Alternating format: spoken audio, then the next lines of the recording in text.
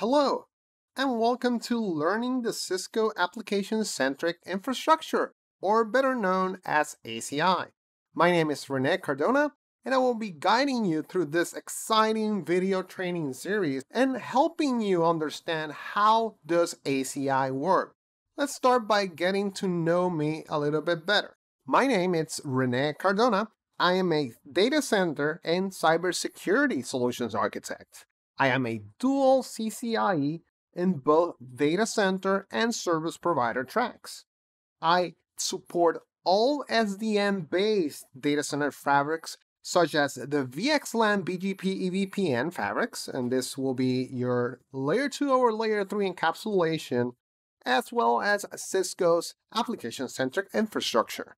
I also work and support hyper-converged compute environments such as Cisco HyperFlex, as well as VxRail and the vCenter vSAN environment.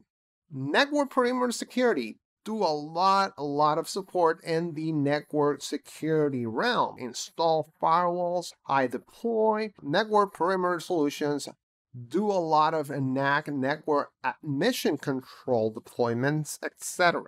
Finally, you can get a hold of me and ask me any questions through my website, rcitnet.com, as well as on my LinkedIn profile, so find me under Rene Cardona.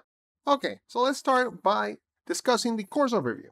We will learn the following. Okay, in section 1, we are discussing the foundational aspects of ACI, because we need to know the foundational knowledge and the terms and how everything fits together in order for us to support it, right? In section 2, we are going into the initial ACI fabric setup. We're deploying the ACI fabric from scratch. Section 3, we discuss, I think it's the most important aspect of ACI, which is the policies and profiles to enable the connectivity. Section 4, we discuss multi-tenancy in ACI, which is, I think, is the bread and butter of a Cisco software-defined fabric, which allows you to segment networks virtually. So you build virtual networks inside a physical topology. Section 5, we discuss the internal fabric connectivity in ACI. Section 6, we secure the fabric from external connections, because we allow external connections, but we got to make sure that they're secure before we allow ingress into the fabric.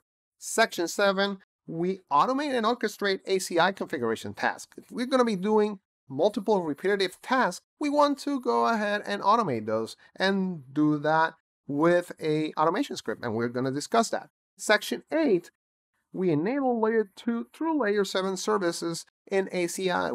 We insert firewalls, we insert load balancers, etc. Section 9, we discuss finally how to manage and how to troubleshoot an ACI fabric. Okay, very important prerequisites for this video course, and I want to make sure that you fully take advantage of all my training sections. So you need to have a general working knowledge in data center network architectures. I'm not implying for you to be a CCIE level expert, right? But you should have working knowledge. A CCNP or Cisco Certified Network Professional certification level working experience with routing and switching protocols. It's very important for you to have that foundational knowledge in a CCNP level, okay? General working knowledge in Border Gateway Protocol or BGP. It's very important because BGP is highly utilized in ACI when it comes to external connections. You have to be passionate on what you do.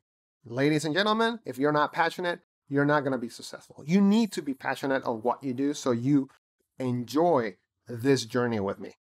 Finally, practice, practice, and more practice. Practice makes perfection. Again, repeat after me. Practice makes perfection, okay? My goals with you. I want to build an ACI fabric from the ground up. I want to show you how the steps are performed so you do it on your own and you feel confident that you can take on the task. Understand the difference between the policies and profiles. I want you to know and understand that there's a big difference between the two and they all complement each other.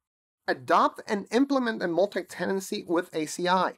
Again, it's the bread and butter of multi-tenant software-defined networking to build virtual networks on top of the other. So I will teach you and I will show you how that works, okay?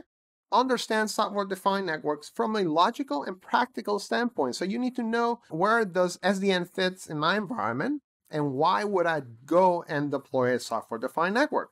Finally, support an ACI fabric to an advanced level, because once you deploy it, you need to maintain it and you need to operate it, right? So you need to know that to an advanced level. My goal with this course is for you to get you to that level, okay? Alrighty, so with that said, let's go ahead and get started with learning the application-centric infrastructure.